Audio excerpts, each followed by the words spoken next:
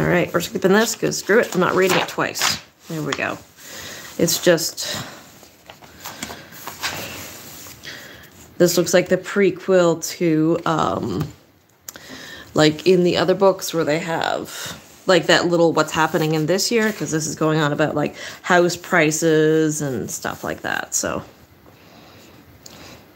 and the music and stuff like that. So we're skipping that. I'm not reading it. It's too much. I can't. Fine, I'll read it. Oh, by the way, if you're new to this channel, this is me procrastinating on getting more important things done by reading these old locally done books. So this is Matter of Murder. This is the first book. We already went through the second book because I found that one first. And the last episode we did Murder of John Hazeling. And I'm very bad at reading out loud, so apologies in advance. All right. We're just going to get onto this because these are relatively big ones. That one looks fun. Okay.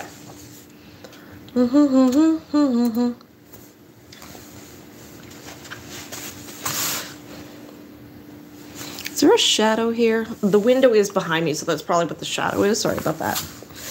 Yarmouth County's first unsolved murder, Benjamin Trefry, October 18th, 1884.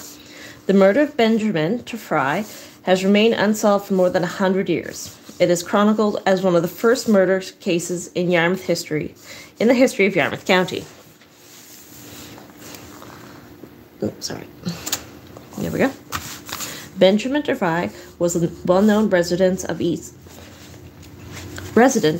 River.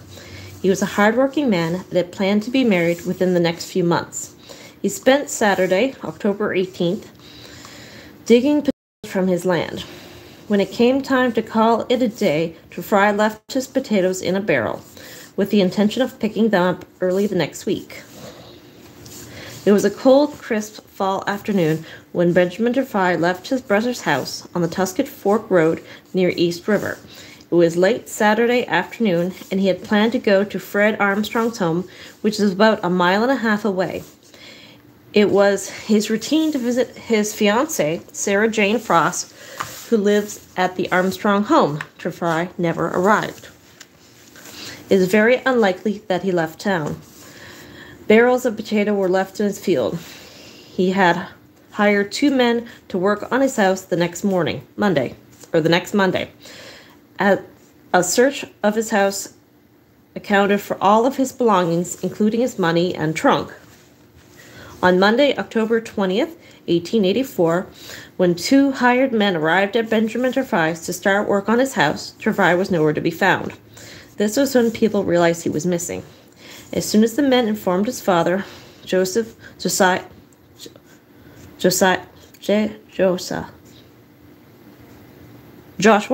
Trefry, sir, a search was immediately organized. The path from Benjamin's, why did I keep saying his full name? The path from Benjamin's brother's home to Fred Armstrong's house collided through the woods near lake. Over the next few days, about 150 men searched the woods and lakes, but to no avail. The search used grappling hooks to comb the lake at the East River. Later, a diving suit was procured by searchers, and the lake and area were more thoroughly searched. But again, no trace of Benjamin was found. The only evidence that the searchers did find along the trail, Dulong and others claimed he regularly walked. A hunting dog found a spot of blood on the path and on a few leaves remaining on some of the shrubs. As well, searchers discovered a small flexible branch of a willow had been recently cut off with a blunt knife.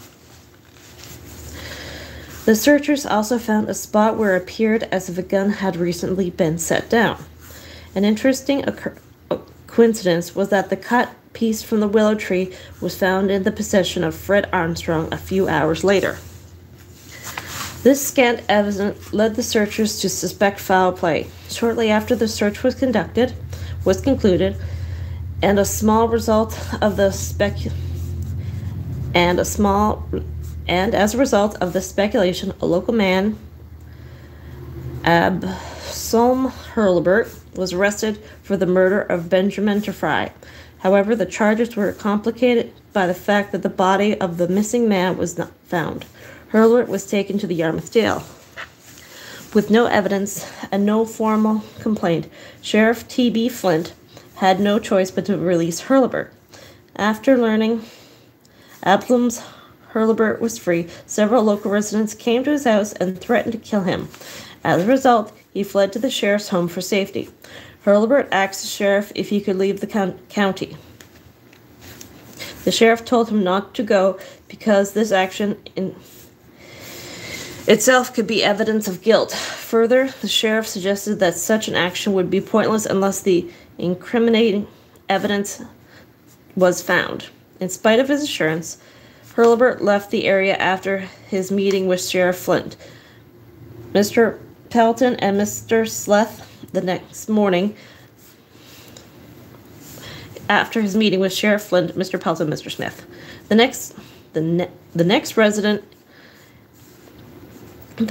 The residents heard from Hurlbert was he would turned up in Salem, Massachusetts a few weeks later. After he was released, the residents focused their suspicions on another person, Fred Armstrong. Turned into a fucking witch hunt, it looked like.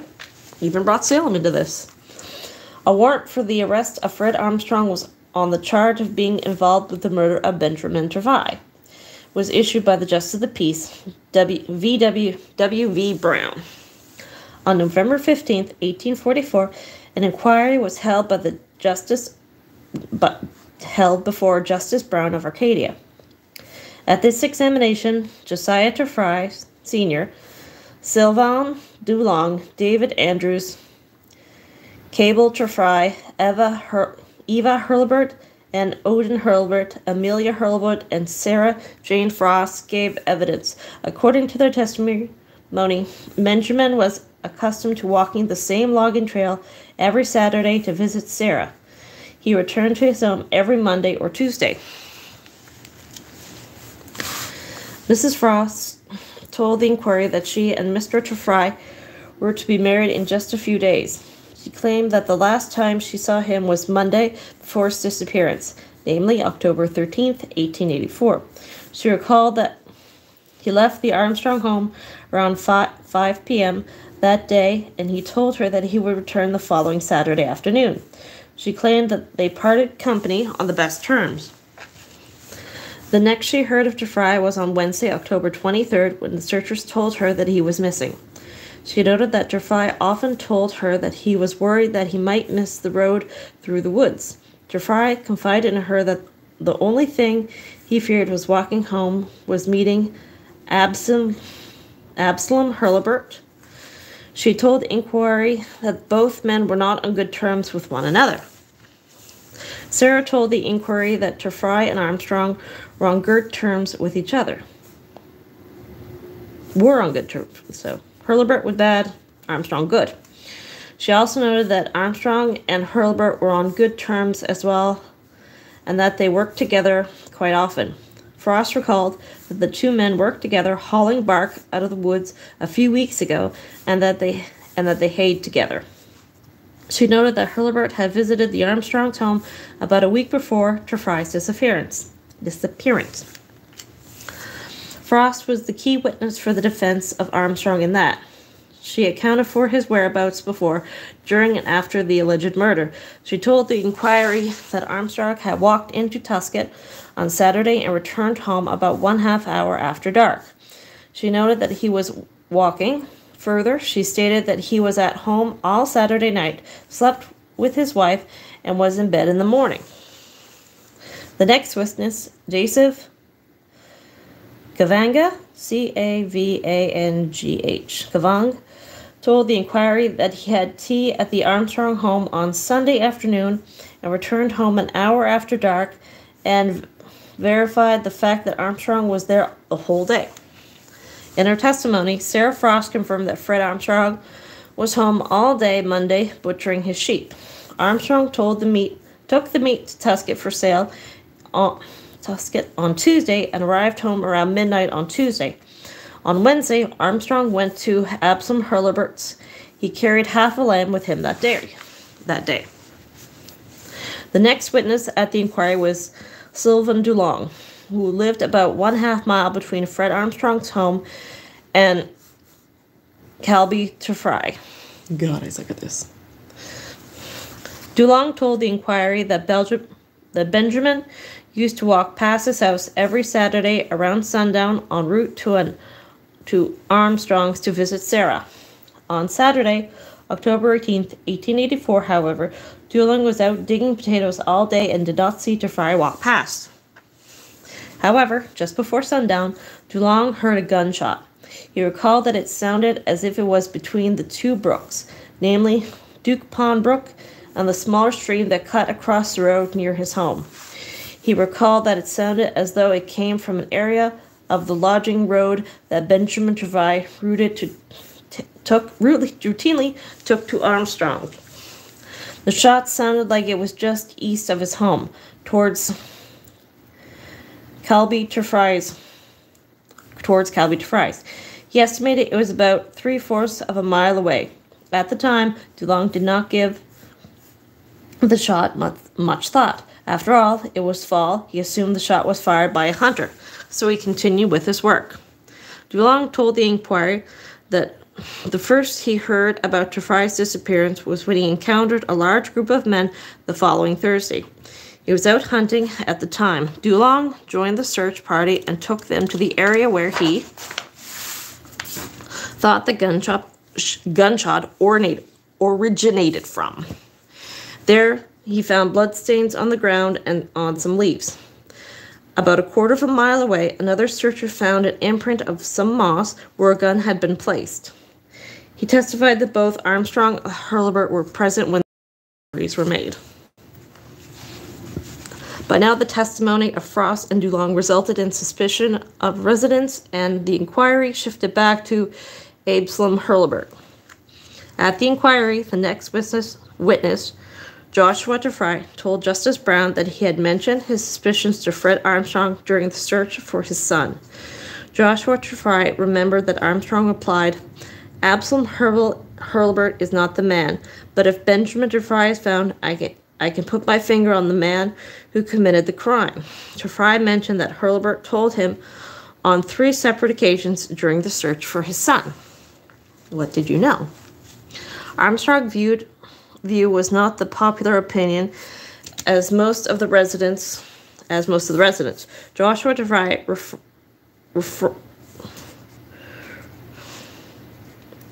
reinforced Sarah Jane Frost's testimony that there was a great deal of ill feelings between Benjamin and Absalom Hurlbert. He noted that Benjamin Trefry testified against Hurlbert when he was accused of illegally fishing.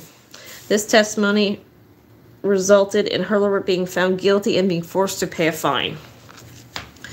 Meanwhile, the whole mystery began to take on an interesting international note.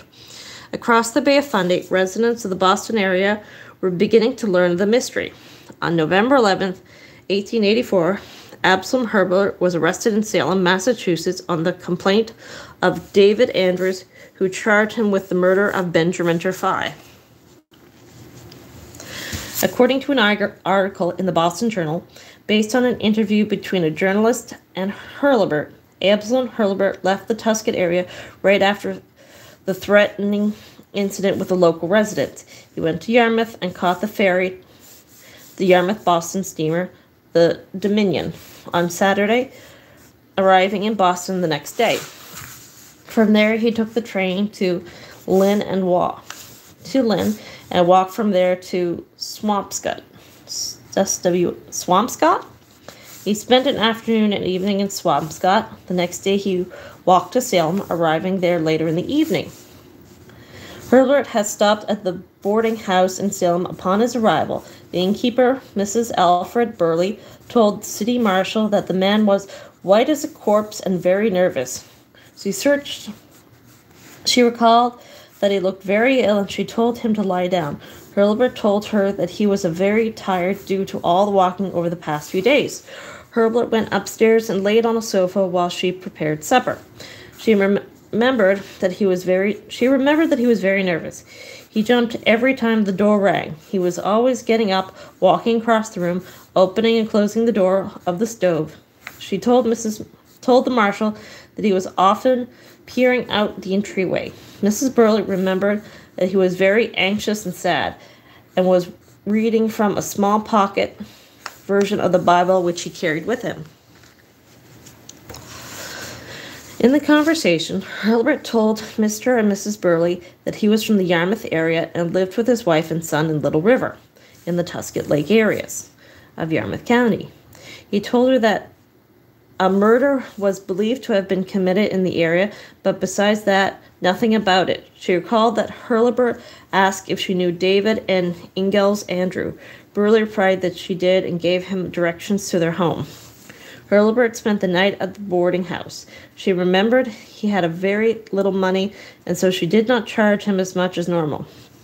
The next day he went to see the Andrews, who gave the information to the police, which led to Hurlbert's arrest, told Marshall that his mother from Yarmouth recently visited him in Salem, and told him that Hurlbert had been arrested for murder and that he escaped while being brought to Yarmouth.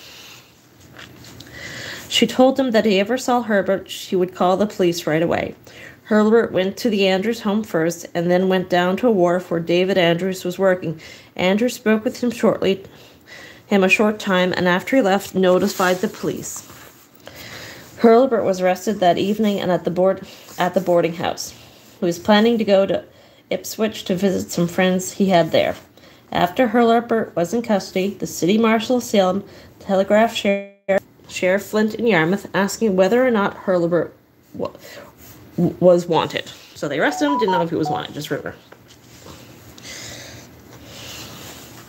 Sheriff Flint sent back a reply, "We are not in the position to ask for Hurlbert." As a result, the marshal ordered Hurlbert's release. Absalom Hurlbert was released, but not before a report was given to the Boston Journal interviewed him in his jail cell. In his article, the report noted that Hurlbert presented a wild, haggard appearance. He was a tall, thin man with restless eyes, red hair, and beard. The story told his reporters in Salem did not agree with what Sheriff Flint was saying in Yarmouth. According to Hurlbert, he and Benjamin Trefry had last seen each other on the road to Yarmouth in August. He told the reporter about the threat from the neighbors and said that when he went to the sheriff's for protection, he was advised to leave the county. Hurlbert disclaimed all knowledge of what happened to Mr. Trefry. According to the report, Hurlbert told a local police officer yet a different story. He said that he had not seen Trefry since last May and not spoke to him since then. He said that he heard about the murder, but did not know anything about it. But apparently he was very startled when the officer told him that the body had been found. The officer had made a mistake and confused the blood stain with the actual body. Sheriff Flint was concerned about the wrong impression the Boston Journal gave, and he wrote a letter to the editor of the Yarmouth Herald, November 17, 1884. Among the statements reported to be made by Hurlbert in Salem, Massachusetts, is one to the effect that the sheriff advised him to clear out of the county, etc., etc. My urge advice Hurlbert was to exactly to the contrary, as can be provided by Mr.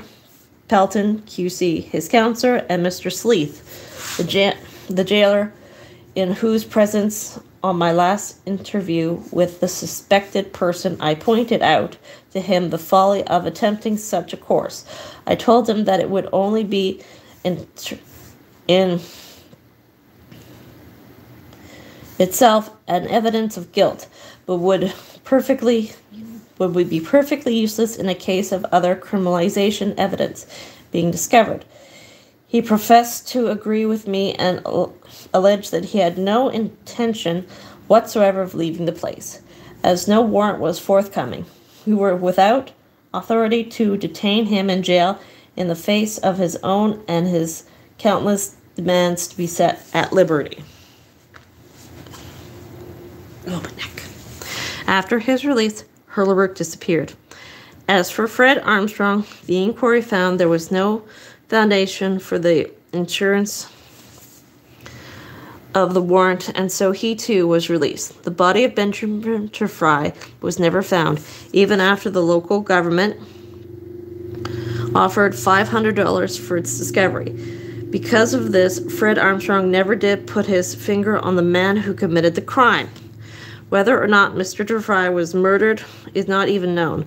The only real evidence is a patch of blood, a roughly cut willow branch, the sound of a gunshot, and the faint imprint of a gun.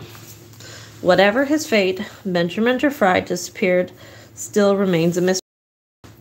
But an interesting bit of folklore still circulates in the area. Older residents maintain that their forefathers told them that Hurlburt shot Benjamin Trefry, and he, along with another person, cut the body up into pieces and disposed of it. That is why none remains were ever found. Elderly residents claim that it was more than a coincidence that Fred Armstrong was doing a lot of butchering that day after Benjamin disappeared. It's an interesting mystery which will probably never be solved. Words are hard. All right. How long is Captain George Perry? Dear God. Oh, dear God. You're a big one. Oh, dear God. Oh, dear God. That's all Perry? It's like half the book.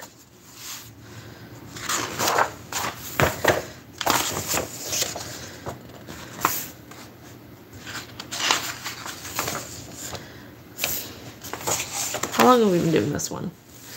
22 minutes. Jesus Christ. Do I have it in me to do this one? Well, I can either do this or I can do something actually productive with my day. So I guess I'm doing this. All right. The unsolved murder of Captain George Perry, 99 Argyle Street, Yarmouth, February 26, 1962. Here's the map. I don't know if that'll help any. Pause, turn your camera. Okay. Okay, so that's north is on this side, east, south, and west. So.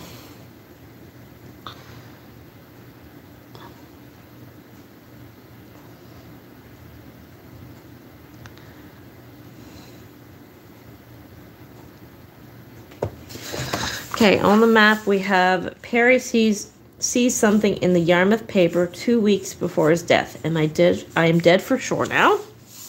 Snowbank, Hog Road, Regent Street, Captain Avonlea, William McNutt, Joseph Trefry, another Trefry, Thomas Nickerson, Mansfield Ross moved his truck and possessions into Perry's home on 26/21. Captain's very upset. Captain Perry, Captain L. Okay, it's Tooker Street. I know where Tooker Street is. That's Main Street. Okay, so for me... Actually, yeah, that's right. No.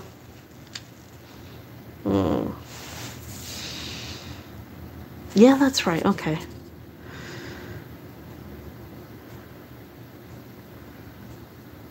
Wait, this is Argyle Street.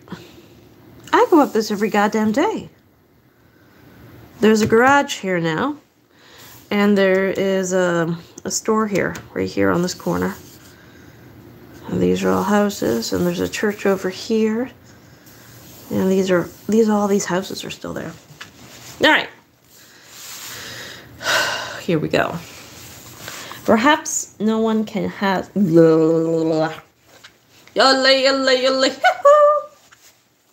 Perhaps no one case has mystified a town as much as the mysterious murder of Captain George Henry Perry on Argyle Street in Yarmouth Town on February 26, 1921. It is perhaps one of the most bizarre tales ever to emerge out of this small community. The Captain Perry case remains unsolved to this day. Lots of people dabble at solving the mysteries, and a few even claim they have solved it. But the truth of what really happened will never be told. It went to the grave with Captain Perry. Yarmouth has changed a lot since that fateful evening in 1921. Today, it is one of the major fishing centers on the east coast of Canada. But back in 1921, it was a community struggling to survive. At its peak in the late 1800s, Yarmouth had been the fourth largest port of registry in the world. But the era of tall ships was waning. Iron steam-powered ships had replaced the huge wooden vessels which had made Yarmouth famous around the world. Both unacceptable and unwilling to adapt to new shipbuilding and trade technologies, Yarmouth was falling backwards rather than moving ahead. You know what? That has not changed. To this fucking day, it's not changed. Within a decade, it was to be in the midst of depression and serious economic hardship. By the early 1920s, the wealth and prosperity were gone. Yarmouth streets were filled with aging shipless sea captains and their former crew members. All were living on money accumulated during the booming times. Meanwhile, the husk of the wooden ships lay rotting next to crumbling piers which had once served as lifeboats to the tiny community. The downturn in the economy had other effects besides limiting the finances of members in the community. It had brought a dramatic upturn in the local crime rate. The local newspaper featured weekly stories about theft, robberies, and even murders which were plaguing the town. Its small, poor, trained police force was caught off guard and, for the most part, struggled to keep the town under control. This was not an easy task. The police of the 1920s were former soldiers who had served in the First World War. They knew how to fight and how to keep peace, but criminal investigation was not their strong point. Chief of Police Charles Babin was a nice guy and a capable leader, but his power of investigation were limited by the lack of formal police training, which was so common among the early town policemen in rural Canada. Captain George Henry Perry was one of the oldest surviving sea captains from Yarmouth's prosperous years of wooden ships and iron men. Perry had sailed for many years for a considerable number of them, his wife Claire had accompanied him. Some local residents recall that he was a harsh, spiteful man, while others saw him as kind and gentle. It appears as though he had one of those personalities that you either loved or hated. There seemed to be no in-between. At sea, he was known to be a hard but fair captain. Every day, as he left his home via his back porch at 99 Argyle Street, he would stop and pick up an iron bar, 15 inches long and 1¼ inches thick, that lay by the back door of his home. It was an old reminder of his sea captain days. Family and neighbor believed that the bar had come from the inside of a spar from one of his old sailing ships.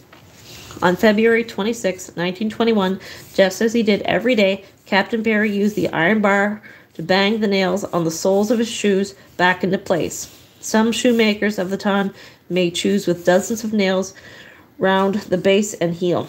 Often, especially if the customer walked a lot, these tiny nails would work loose, so it became part of his daily routine to put these nails in place. On that wintry Saturday, little did Captain Perry realize that he held in his hand the very instrument of his own death, which was waiting for him just 12 hours away. After the trial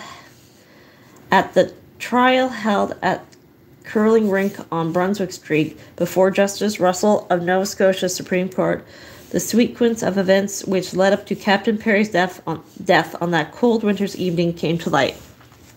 Claire Perry, Mansfield Ross both told the court that Captain Perry left his home at 1 p.m. on Saturday, February 26. It was suggested that he was in an angry state because Mansfield Ross had moved in with his trunk. Ross was planning to marry Captain Perry's daughter, Eleanor. Up until that point, it was suggested at the time Perry was blocking the marriage. It was suggested that Captain Perry did not approve of Ross's relationship with his daughter. Apparently, the captain had his sights on a more suitable husband for his young daughter. Further, it was established that Ross was part black and that Perry was very bigoted. Whatever was the case, it was clear that Ross arrived at the Perry home that fateful Saturday was not actually well received by the captain. From the time he left his home at 1 p.m. until around 4 p.m., Captain Perry's precise movement were uncertain. After his death, the police tried to retrace his steps, and this proved very difficult, as was mentioned earlier. The chief of police lacked formal training, and as a result, it was suggested by many local residents that at the time that he let the trail. There's a space in trail. They did not bring in the English class to get this done, did they? The trail get cold before he tried to put the pieces of the puzzle together. As is the case in many small towns, there were rumors running rampant in the town. One of the more popular rumors about Perry's whereabouts was that one that suggested he was at a poker game at Province Church for the bulk of that afternoon. People claimed that the last stake there were high, so high in fact that it was rumored that one of the players had opened the church safe and removed some money, considerably enlarging the size of the pot. That player lost, and so did the church. Curiously enough, the church burnt to the ground the same night that Captain was murdered. That's interesting. In fact, Dr. Charles Webster had to go to the burning church to get the Captain Perry's go by the church. In fact, Dr. Charles Webster had to go by the burning church to get to Captain Perry's house to attend to the dying man. Later, the evidence would show that the fire had a suspicious origin. The church lost everything in this fire, including the church's financial record and the contents of the safe. The only problem with the rumor is this: why would the church have a great deal of money in the safe on a Saturday afternoon? One could see this on a Sunday after service, but on Saturday? However, the fact remains that the church did burn to the ground approximately the same time Dr. Webster was treating Captain Perry. Another rumor suggested that there was a high-stakes poker game at the other location near Perry's home. At Aidan Glees, his neighbor, again, no evidence ever came forth to establish this one way or the other. So, where's the church?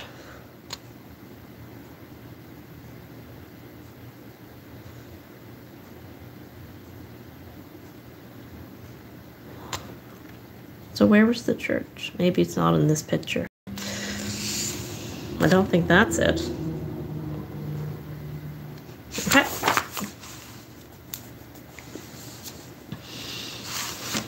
However, the rumor that Captain George Perry was at the provincial church that afternoon is somewhat supported by the fact that he was known to gamble frequently with his neighbors, Aidan Glee and Harry Milliner. The theory that Captain Perry came into a large sum of money that afternoon is given additional weight by the story of a local jeweler who testified at Perry's murder trial. It was Charles Dyke who next came in contact with Captain Perry approximately 3 hours after he had left his home on Argyle Street. Durkee told the court that Captain Perry had come into his store, C.E. Durkee Jewelry, around 4 p.m. that afternoon to buy a new wallet. Durkee testified that Captain tried out several wallets because he needed a large one. Apparently, it was stated that Perry flashed a billful, literally bulging, with appeared to be money.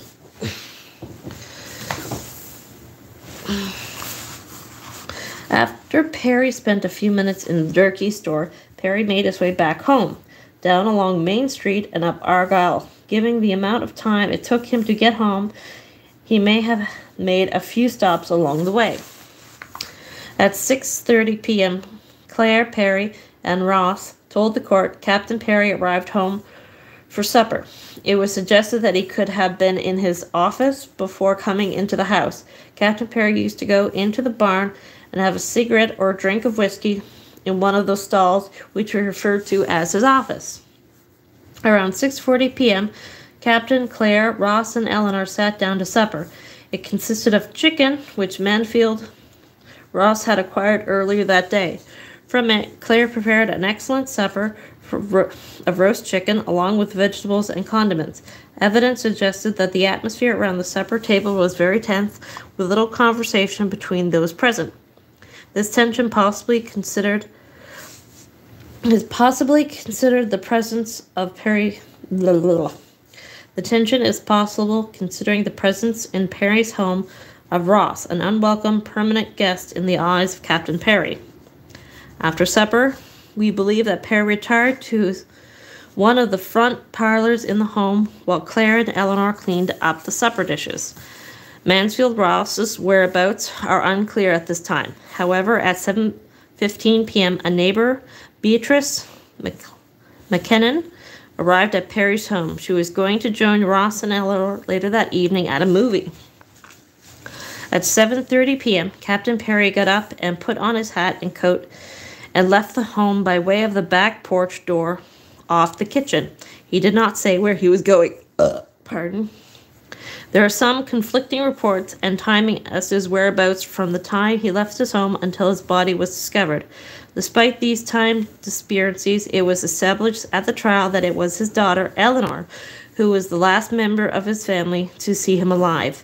Eleanor testified that she saw him turn Argyle Street and head towards Tom Nickerson's home at 7:45 p.m. At 7:30 p.m., the next-door neighbor took the East William McNutt Jr. Now, at 7:30 p.m., the next-door neighbor to the east, William McNutt, okay. So that's McNutt right here.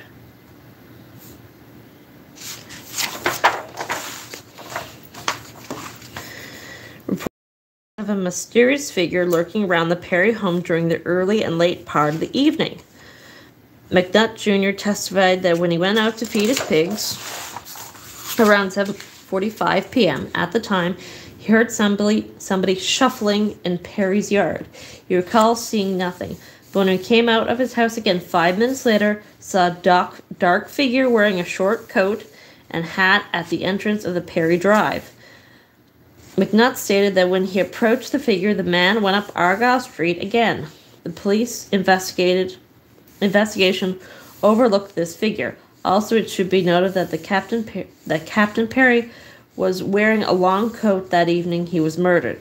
It was common at the time for older men like Perry to wear a long, more formal overcoat. The young men, on the other hand, wore a shorter waist-length style. Another oddity arose over the time it took Captain Perry to walk from his home to Tom Nickerson's. The Nickerson's home is a 2 to 3 minute walk from the Captain Perry's home, yet it took him 45 minutes from the time his daughter last saw him walking up Argyle Street to the time he arrived at Nickerson's. One popular explanation at the time of this variation was that he went to his office for a smoke. At 8:30 that evening, Captain arrived at Tom Nickerson's. Beside Tom Nickerson, also present was Mrs. McGilridge Earl, as well as Mrs. Nickerson. According to their testimony, it was a cordial visit, and everyone had a good time over the 1.5 hours they spent together.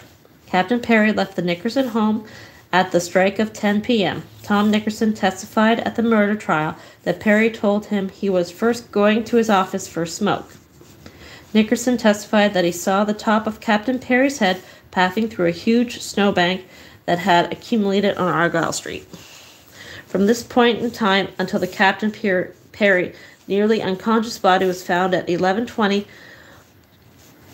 p.m. by Mansfield Ross, the exact whereabouts of the captain are uncertain. That's the snowbank. Okay.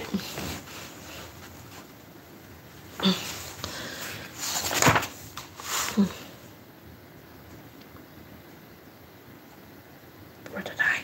Oh, there. The next scene is a dramatization of what may have happened shortly after Perry arrived home. He may have been on his way into the house from his office or may have been going directly into the house after leaving Tom Nickerson's. It was quite quiet now. All that could be heard was a distant dog barking and the crunch of 2 feet pressing against the recently fallen snow. Laying in a pool of blood was the captain. His lifeless body was slowly oozing from his lifeblood was so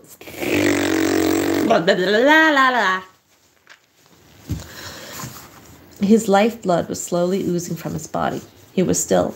Just above the scene was the captain's wife sitting in her room quietly playing solitaire.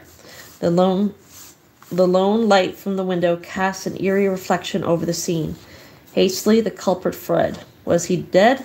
The person thought. I didn't think that he would have put up such a struggle. Oh well, he deserved it, the person thought. The horrible man had it coming for years. I must escape without being seen. Why hadn't his wife heard his cries and the noise? Maybe she did and didn't really care. God, the street looks good. The street looks clear. I'll head home. Damn, 3 people coming. I'd better quickly dash past them. Great, the street light is out, so they shouldn't recognize me. There's Mildred Earl. What in the hell is he doing out here? I'd better slump down and dodge him. Watch where you're going. Earl exclaimed. You nearly forced those ladies into the snowbank. Come back here, you. Are you ladies all right? Ah, safe. I don't think anyone will see me now. I'll go home the back way. Phew, it was close. But it's a good night's work. Another odd thing that evening was the fact that there was a great number of people on the street from 10 p.m. onwards that fateful evening. It almost seems as though almost everyone was away from the Argyle Street homes that evening by 10 p.m. Most stores had closed down and the movies were over. People were coming home. Even more strange was the fact that no one saw Captain Perry on the street, even though he left the Nickersons' home at 10 p.m. Between 10 p.m. and 10:30 p.m., at least 8 people walked up and down the street. It was Mildred Earl who told the court that he saw Perry. It was Earl who told the court that he saw a dark-dressed man come out of Perry's driveway around 10:20 p.m. and head in a brisk fashion down Argyle Street towards Main Street. In fact, this person was in such a rush that he or she forced Earl and 3 ladies who were walking up the street at the same time to step aside. So here. We'll go this way. Another neighbor, Fred Farren, who lived on Pleasant Street, west of the Perry home, testified that he heard screaming and shouting around the same time, coming from the direction of the Perry house. He told the court that they sounded like Indian war whoops, and figured they were just kids skating on the nearby Broad Brook. He placed this as occurring between 10:20 and 10:30 p.m. that evening. The only difficulty with this is that night skating at that hour was relatively uncommon, even in those times, especially since there was no evidence of light or bonfires coming from the area. The sky was overcast, so there was no reflecting lights from the moon. No other witnesses testified about skating on the brook. If there were no skaters, where was the screaming coming from? From all reports, none of these skaters even came forth.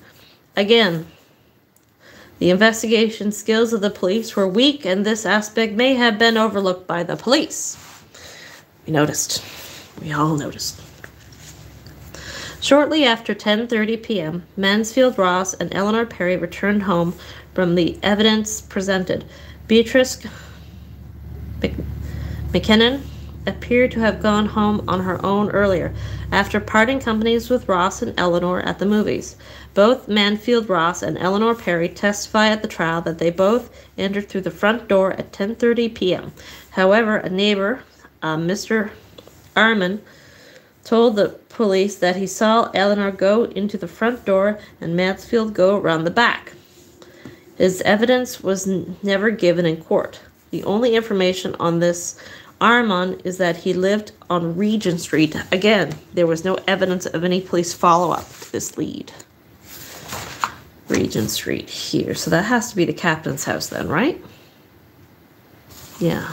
He went to Thomas Nickerson and then came back and Thomas saw him by the stone bank. Okay. After Ross and Eleanor Perry entered the home, Claire Perry met them inside in the kitchen area and made them a lunch of cream peas and toast. Apparently unknown to the three, as they were sitting around the kitchen table, Captain Perry was lying just outside, dying. According to Claire Perry's evidence, and that entered by Ross and Eleanor, it was around 11:20 when Perry's dog scratched at the front door to be let in. The dog had been away all day. It was a good watchdog, but the court was told that Ross had taken it away from the home in the afternoon. Evidence showed that he left the dog with some boys in the south end of town. The reason for this was never made clear. So it sounds like they wanted to get the dog away from the house for one reason. Oh.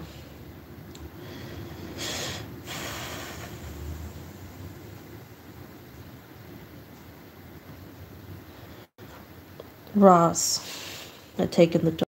The reason for this was never made clear. Anyways, the dog made its way home on its own, arriving at the front door of the Perry's home at 11:20 p.m.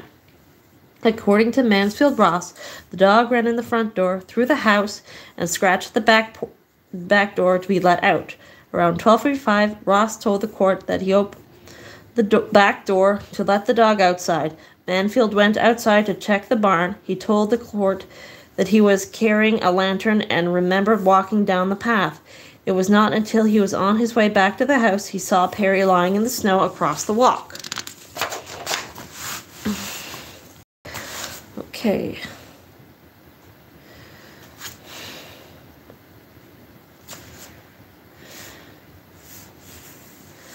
So there's the map.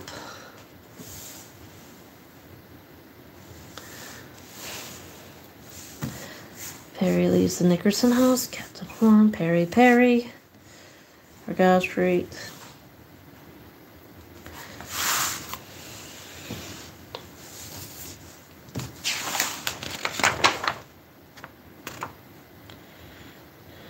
At the trial, Ross described Perry as lying with one mitt on and the other mitt off. His hat was not on his head and his coat was pulled up around his head. After discovering Captain Perry, Ross went into the house and told both Claire Eleanor to remain inside the home. He told them not to go outside. Next, he ran next door to Williams McNutt home and used his telephone to call Dr. Webster for help. Ross returned with the neighbor, Benjamin McNutt, and Dave McIsaac around 11:40. All three examined Captain Perry and determined that he was still alive. Then, for some inexplicable reason, they left Perry lying in the snow, bleeding and semi-conscious, until Dr. Webster arrived at 12:20. They made no effort to cover or comfort him. Instead, three men went inside the Perry home where it was warm. They had some tea with Claire and Eleanor while they patiently waited for the doctor. According to evidence, neither the captain's wife or his daughter came to his aid. I'm getting a conspiracy. Is anyone getting a conspiracy with this? Like, if your dad is laying on the back fucking step with his head smashed, like, alive, face down in the snow, wouldn't you go put a blanket on him? Wouldn't you? You're not going to sit and have a cup of tea and wait for the doctor to get here. I don't think this was a one-person job. This is not... It just could be the lack of evidence, but doesn't come off as a one-person job. Yeah.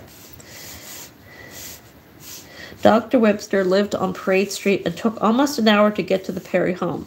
His trip was aggravated by snowfall earlier that day. The police chief, Charles Babin, arrived a short time later, along with police constable Leland Elliott. Only after arriving the arrival of Dr. Webster was Perry taken inside.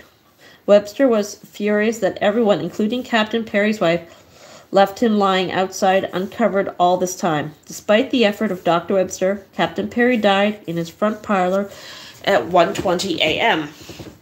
From the time the captain was moved inside until his death, evidence suggests that Claire was busy scrubbing the kitchen floor several times.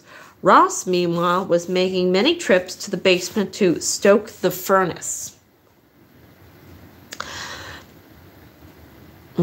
Interesting. Both of these actions were unusual, but for some reason did not catch the attention of the police. The average person scrubbing a kitchen floor at midnight on a Saturday night needs further explanation. As for the furnace, it was established that it was a coal-burning furnace and needed to be stoked every couple of hours or so.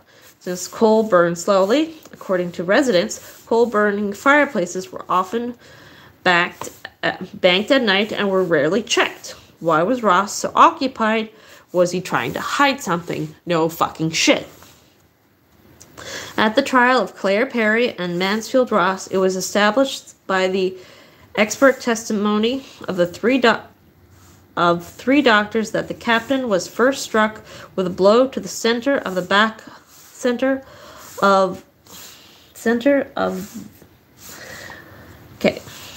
The first strike with a blow to the center of the forehead as he was walking up the back steps into his porch.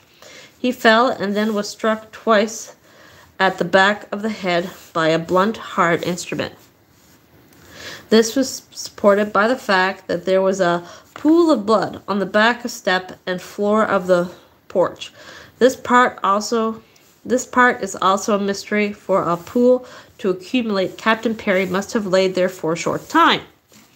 During the trial, the Crown alleges that the murder's weapon was the iron bar which Perry used daily to fix his shoes, but the Crown failed to answer in question who wielded the murder weapon. That is a question to which there will probably never be a definitive answer. Both Claire Perry and Mansfield Ross were found not guilty on murder charges. The case ended in August 1921. Mansfield Ross married Eleanor Perry shortly after the trial. He lived in the Yarmouth area for a few years on Chipman Lane and then moved away. Claire Perry sold the family home to Corkum family and reportedly moved to California. In 1932, Perry's home was the topic of the local news again. This time it was arson that struck the vacant Perry home on Argyle Street. 5 suspicious fires over a 6-month period resulted in the house finally burning to the ground. Today, only the foundation of the house remains. Oh, yeah, that was a fucking conspiracy. It was like at least 3 people involved with that, and probably 1 person told to shut up or you're next. That's what I got out of this story. Oh god, it's still going. Hang on, we're not done yet. I thought the fucking thing they were done. I thought we were done. Alright. So who killed Captain George Perry? In Yarmouth, Captain Perry was viewed in various of ways. Few liked him, most ignored or tolerated him, and from what we understood, a lot of people would have liked to see Captain Perry dead.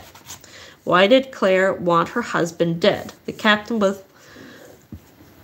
comparatively wealthy. Okay, I'm going to bring this up if you want to read a bit of that.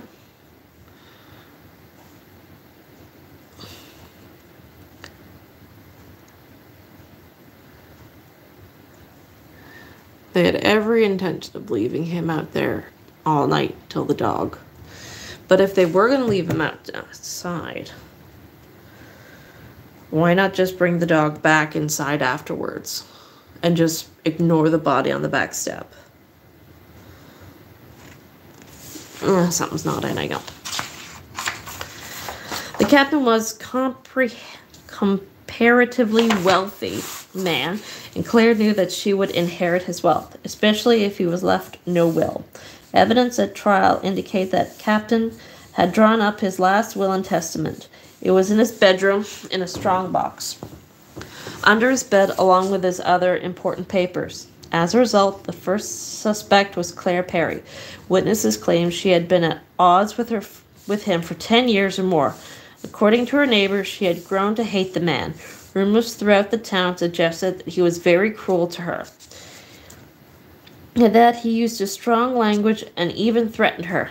But then, Claire was a strong woman, and some even said that it was the other way around. Evidently, their marriage broke up at one point and they separated. However, a short time later, they got back together for convenience, as divorce was frowned upon in 1921, and Claire wanted to live the comfortable life which was guaranteed by Captain Perry. Let me get my shoes, my feet are cold.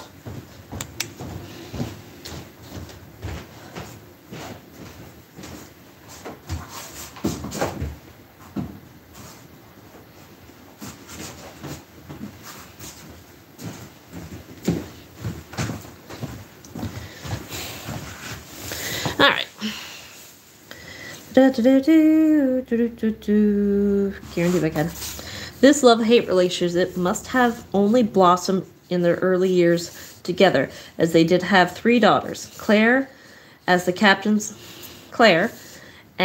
captain sailed together aboard his various ships and seemed to be very close until he retired from the sea and established himself on land, selling cream separators at various farm machinery.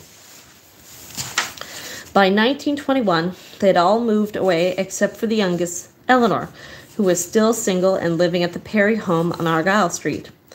The birth of 3 daughters, some say, greatly affected the captain, as he really wanted a son to carry on his family name. And it was suggested in the town that both Captain and Claire may have had affairs, but there was never any evidence brought forth to substantiate this. At the murder trial, where Claire was one of the main defendants, evidence was presented which illustrated that there were several unsuccessful attempts to kill him. Evidence was given that Claire had hired Nathaniel Adams to weaken the basement stairs in such a way that the aged captain would fall to his death. Apparently, the captain would go down these stairs at regular intervals each day to stoke the furnace. The idea was that the captain would fall and either die as a result, or that someone would deliver the coup de grace when he arrived at the bottom. It was shown that Claire had even provided Adams with a mold of the house key so that he could enter and do the nasty job at will. Other evidence suggested that Claire had poisoned the captain's food.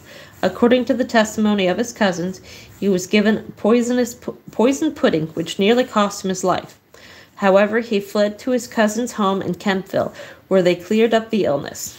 Again, we must remember that refrigeration was unknown in these days, and food poisoning was common, especially with milk-related products. Probably just got lactose intolerant, had the shits. It was further suggested that Claire had even meddled with his carriage, so that the wheel fell off. It was said that she tightened the nuts on the carriage axles.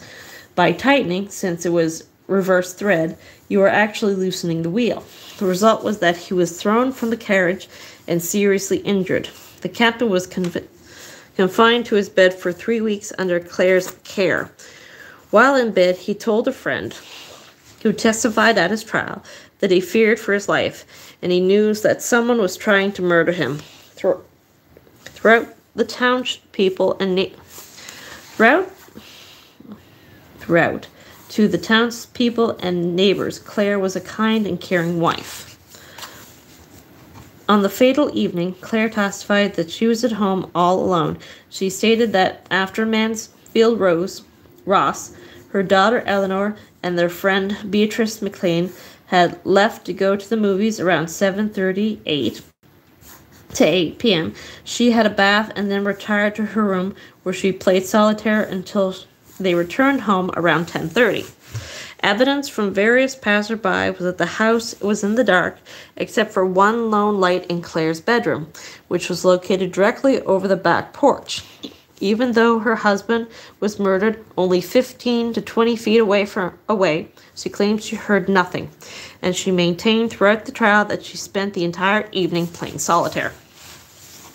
Secondly, there was Mansfield Ross. At the time of the murder, Ross was the fiancé of Eleanor Perry, the youngest daughter of Claire and the captain. Ross worked at the Yarmouth Duck and Yarn Company. I didn't know he had a Yarmouth Duck and Yarn Company. And had been keeping company with Eleanor for some time. He wanted to marry her, and Claire gave her approval, but not the captain. Court testimony of neighbors showed that Captain Perry disliked Ross because he was part black and below his daughter's station. It had been suggested that the captain was very bigoted. However, Ross was persistent, so much so that he moved into the Perry family home at 99 Argyle Street on the early afternoon of the very day that Captain would be murdered. Evidence suggested that Captain Perry was furious about this and had left the house in disgust at 1 p.m. His whereabouts after he left until he arrived at E.C. Durkee Jewelries around 4 p.m. is unknown. However, it can be suggested he was playing cards at Province Church.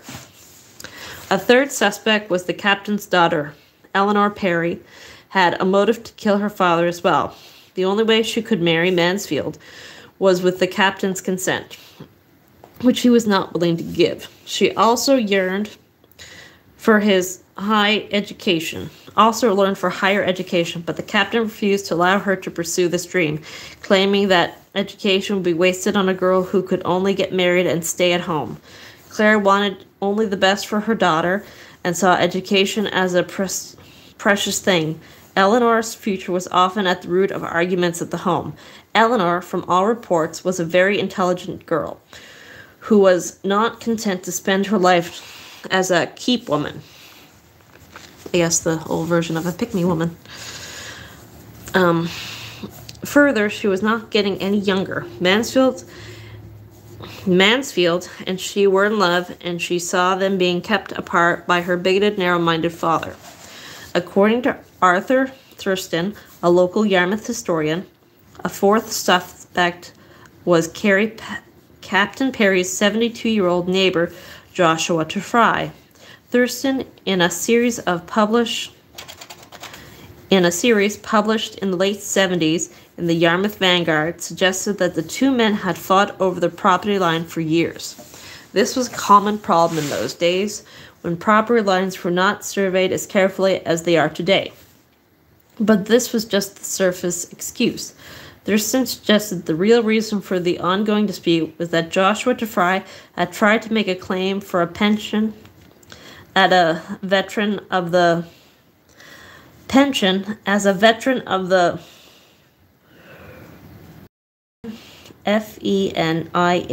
Fena Wars. The Fena Brotherhood was an Irish group based in the United States during the latter part of the 1800s. According to accounts at the time, Trefry had never served in the campaign.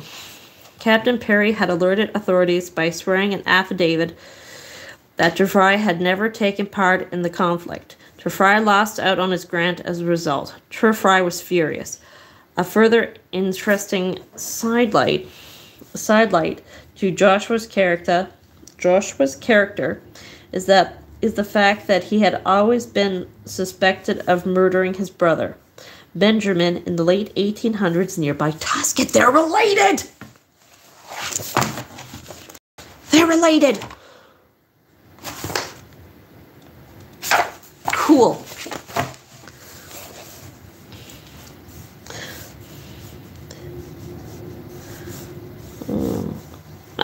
Benjamin had always... That Joshua's character is the fact that he had always been suspected of murdering his brother Benjamin.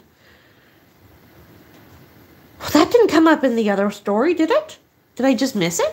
Was I not paying that much attention? Oh, right. Okay, I did. The Benjamin Trefry murder was a sensational case during the 1800s. Perry had some role in the drama, but to this date, research has not clarified this. Like Claire, Joshua was at the home of the evening of Captain Perry's murder. I wonder if Perry had a hand in Benjamin's disappearance as well.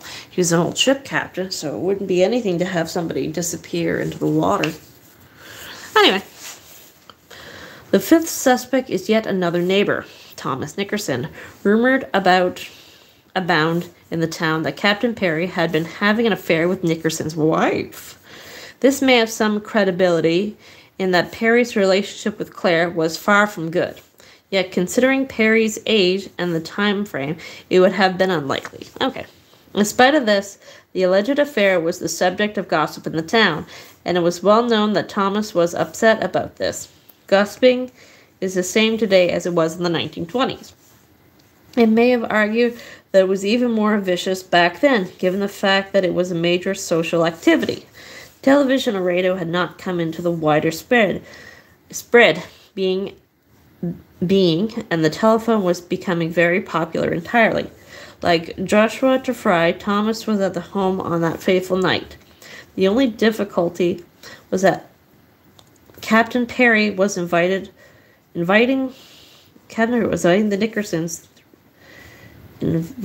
Nickersons throughout the evening. But then, what happened in their home? Was it a conspiracy? A sixth suspect was Captain Aidan Glee, who lived right across the street from Perry's home. Throughout the years, he was a good friend of Captain Perry. The two men, and occasionally Harry Milliner, would play cards and drink whiskey in Perry's office, which was an old stall in the barn. It was claimed that Glee often lost large amounts of money to Perry. Further, it was rumored that Glee and Perry may have played cards that fateful February afternoon. It is known that Perry acquired a considerable sum of money the day of his death. Like Claire, Trefry, and Thompson Nickerson, Captain Glee was at home all that night. A seventh possibility. Jesus! You hear that story where, like, the town didn't like this guy? There was, like, 60 witnesses, but no one saw him get shot. That's what this is turning into. A seventh possibility was Thomas Meads Bram. It was believed that he once served with Perry as either a crew member or officer on board one of his ships. One unsustained account stated that Perry and another sea captain were involved in the trial of Bram over the Herbert Fuller murders. Oh, we read that in the second book. Bram was sentenced to life in prison for the brutal death of Captain Nash, his wife, and first mate Bloomberg of the sailing ship the Herbert Fuller. Bram had apparently attacked his victims with an axe and was in the process of disposing of the bodies overboard when he was subdued by the ship's crew. Bram was released from prison in 1916 and was given a full pardon in 1919, just 2 years before Captain Perry died.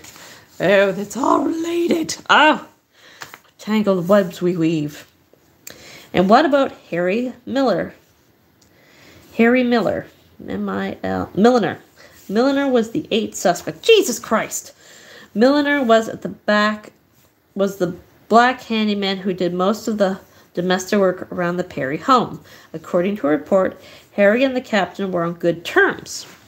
On the surface, it appeared that he had no reason to kill the captain, unless, of course, someone hired his services for the job that evening. It is interesting that at the trial, it was revealed that Harry shoveled the back walk of the Perry property several times on the day of the murder, and even shoveled the walk later that night and early the next morning.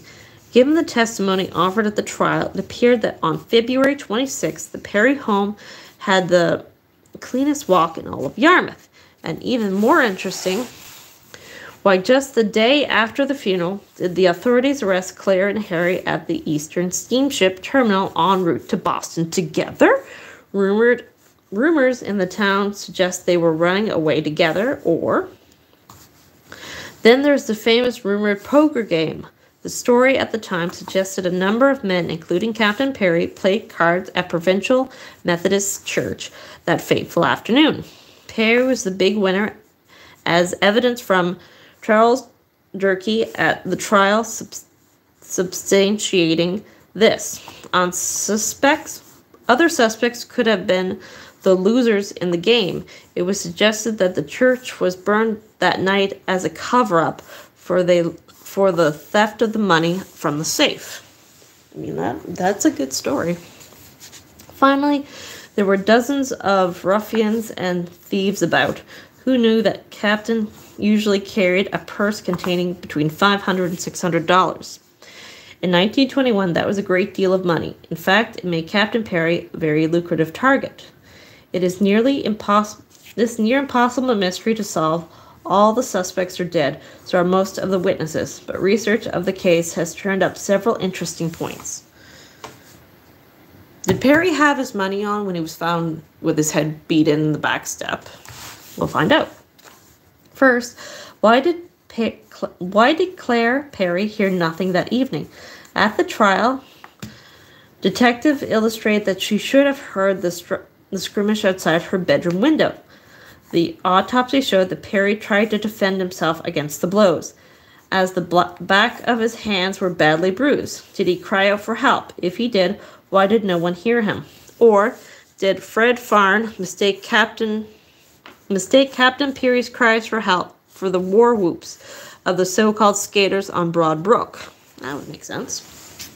Second, why did Claire and Mansfield leave him bleeding and semi-conscious in the snow for more than an hour after the Discovery had been attacked?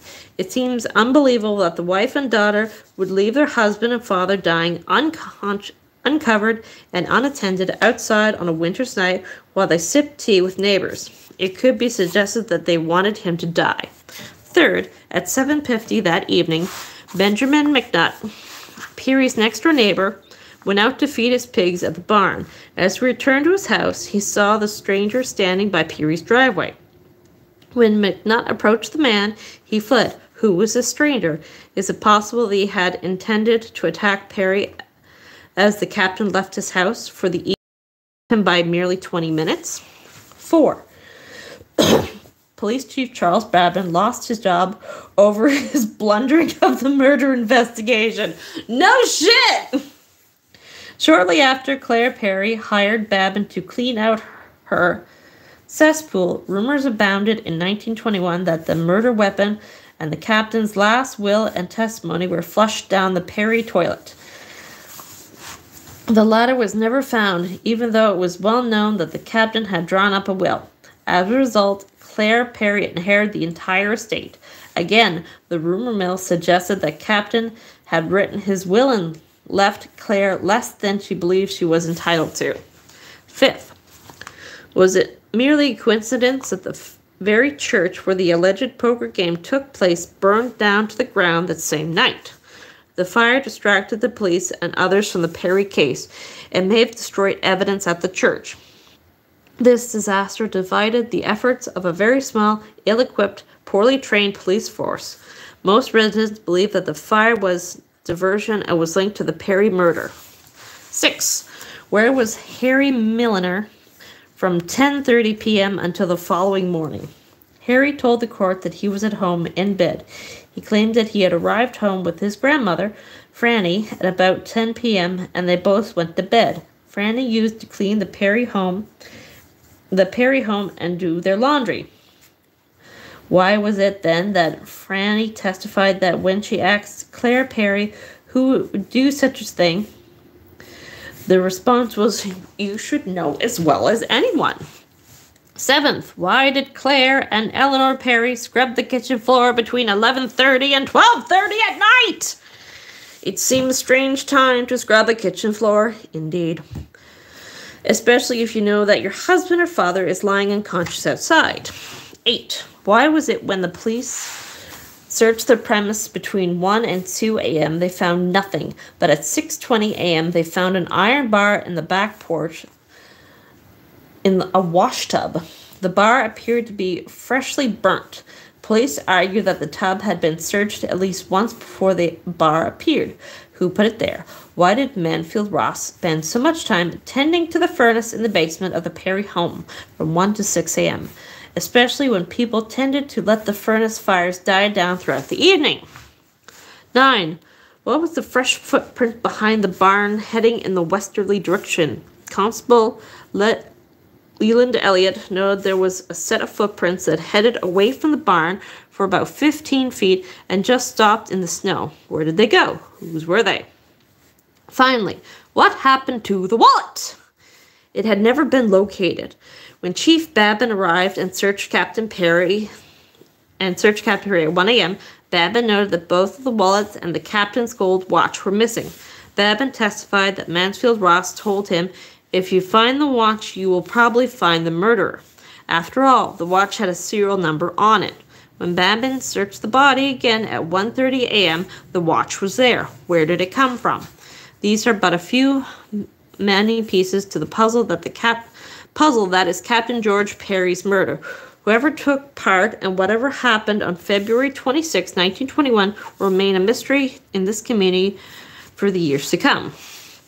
Oh, that was definitely, that was a good one. But definitely, I'm going to say the wife, the daughter, and the boyfriend. But, like, who had access to put the watch back on the body? It would be those three. They could have taken it to make it look like a robbery and then put it back after, thinking it would...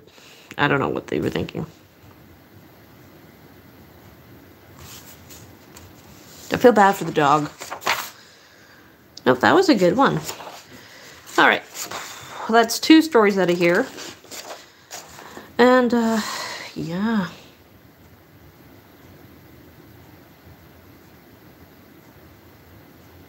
Oh, okay.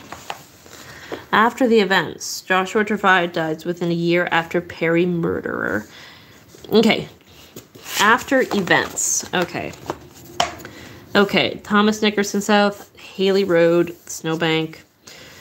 Joshua Trefry dies within a year after Perry's murder. Trefry dies in 1922.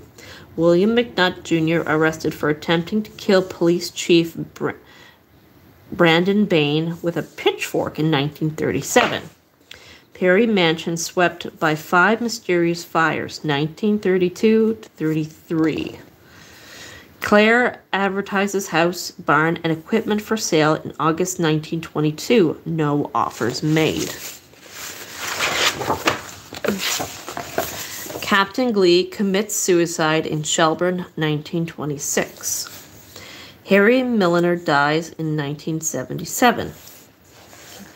Perry's last will and testament is never found, although it was claimed he made one out.